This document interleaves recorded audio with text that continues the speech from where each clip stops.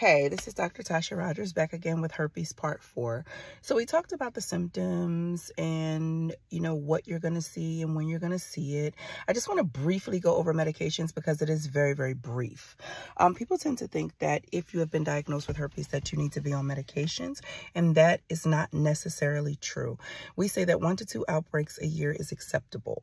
But if you're not having outbreaks, let me say it again. If you're not having outbreaks, please don't be pressed to be on the medication. Now, the medication only does one thing. It decreases how frequently you have outbreaks. That's all it really does. So if you're not having outbreaks, please don't use common sense with medical sense because they don't line up.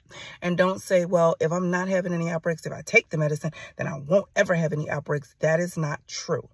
Anything a medicine treats, it can trigger. Let me say it again.